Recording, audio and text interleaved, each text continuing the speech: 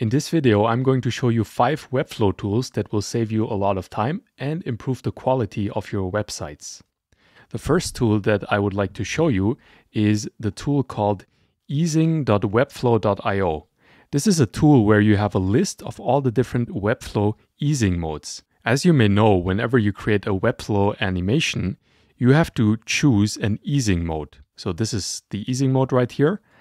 And there are lots of different easing modes. However, most people don't know what all of these different easing modes do, so they just opt for the default ones.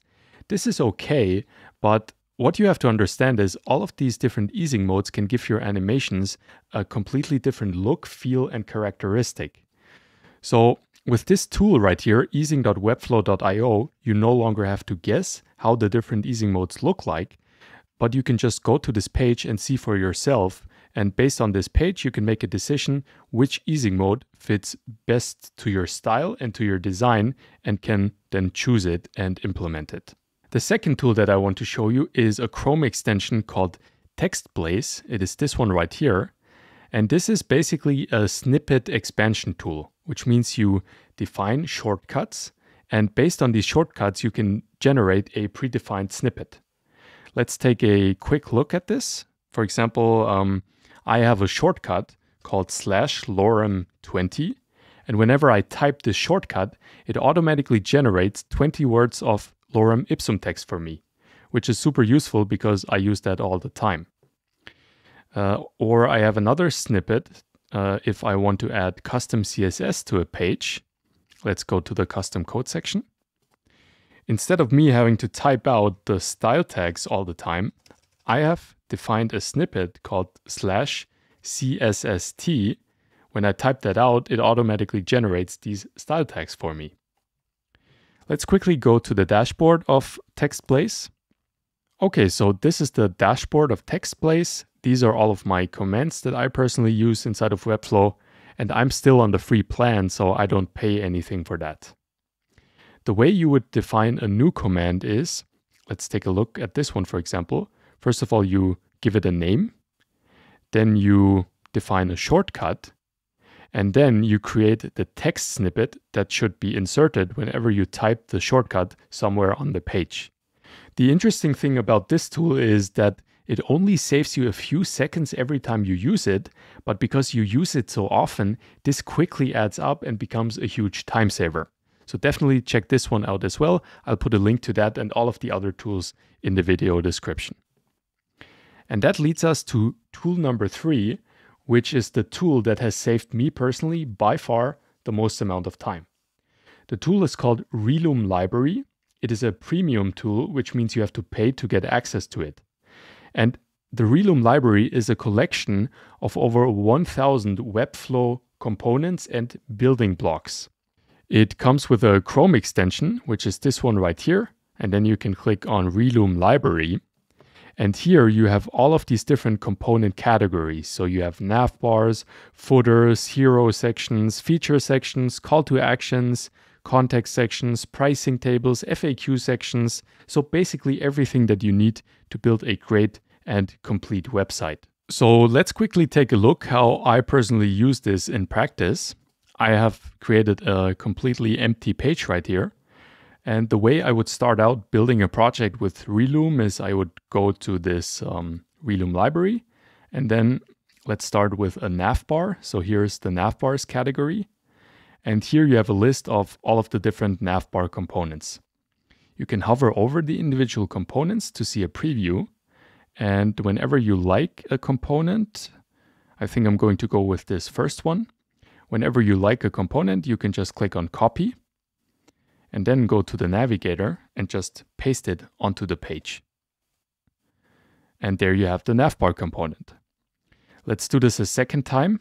And this time, I'm not going to use one of these categories or one of these links. I'm just going to search for hero section, because that's the component I want to insert next. And now I get a list of all of the available hero sections. Let's take a look at these. I think I'm going to go with this one. So I copy it, go to the navigator again and paste it onto the page. And boom, there you have the hero section as well. And the best part about the Reloom library, in my personal opinion, is that as you can see, all of these components are completely unstyled, which means the layout is complete. So the layout is really nice and they are also responsive. So you don't have to worry about that. But you have to add your own styling. You have to add your own typography. You have to add your own colors, your own images, your own spacing system.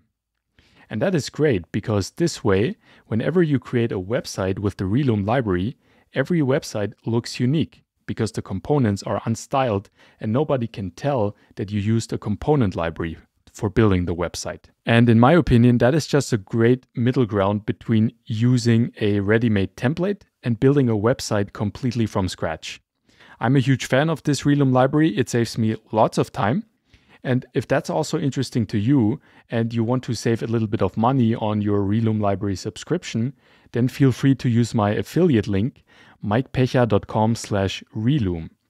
When you go to that link, you can then type in the coupon code PECHA10, and this will save you 10% on your Reloom library subscription. Okay, and that leads us to the next tool which I want to show you. And this is a tool that has something to do with Google Fonts. So let's quickly navigate to the site settings. And in here, I want to open the Fonts tab. And here is where we can use Google Fonts. Now, a lot of people, including me, use Google Fonts on a regular basis. However, if you use this default integration, this default Google Font integration from Webflow, this has some issues. Because if you use this, then whenever someone visits your website, the font files are loaded from the Google servers, which means you have a slightly negative impact on loading speeds. But the far bigger problem is that this is not GDPR compliant.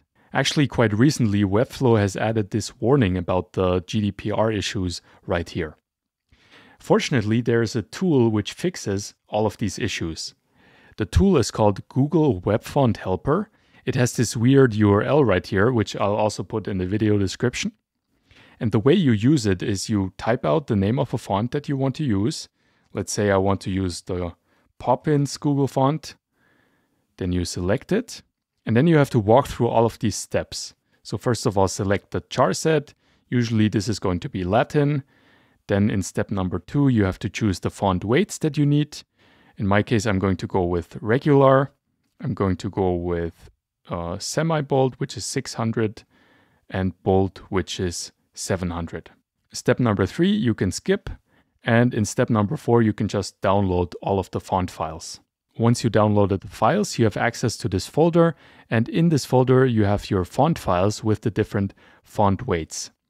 And as you can see, you have access to lots of different file formats. The most important ones are the WAV and WAV2 formats.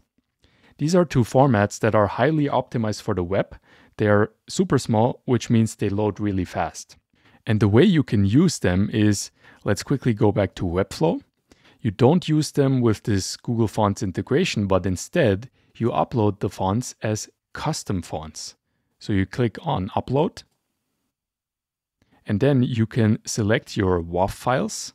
So I'm going to select all of the WAV files and then click on Upload. Then it uploads the font and you can do some configuration here. Usually I rename them so it goes back to the default name. Then you have to configure the weights. So based on the font file, here it says 600, which means here you have to select 600 as well. This one is the regular font file, which means I keep it at 400. This one is the 700, which means I set it to 700. And then you can click Upload and upload all of these files. This way you are now self-hosting the Google Fonts. And because of that, they are GDPR compliant. You are no longer loading them from the Google servers.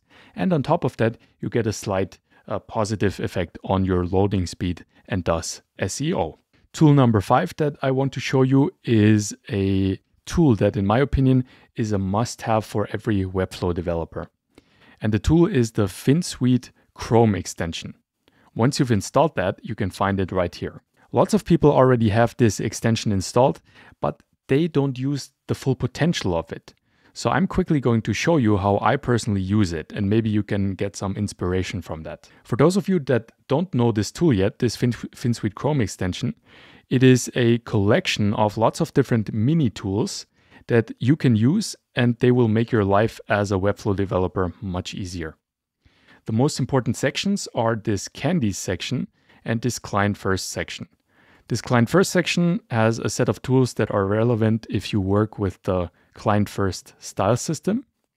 And the Candies section has some general purpose tools. One that I use for every Webflow project is this color swatches reorder.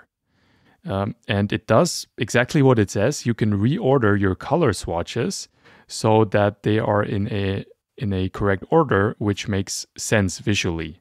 So let's quickly do that. Reorder all of the color swatches so they're in a nice order. And then you can click on Save. And once the page has reloaded, we can go to the Style panel, click on Color, and you can see now the color swatches are in this nice visual order. This looks much better and is also much easier to work with.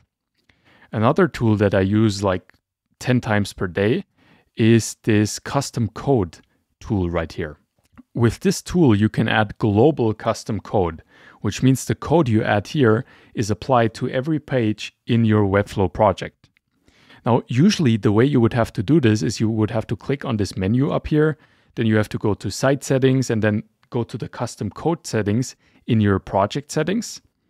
But with this Candy tool, custom code, you can do that straight from within the designer, which is great and will save you a lot of time. This is especially useful if you have to add some analytics script, site-wide analytics script, or some global CSS. That's my most common use case for this. Another tool that I use quite often is the Unbind CMS tool. This has saved me a lot of time. The vertical canvas resizing is super useful if you have a large screen and want to change the sizing of it. I cannot show you every single one of these tools today. However, my recommendation to you is that maybe after watching this video or this evening, take yourself 20 to 30 minutes and walk through every single one of these tools and try to understand what it does.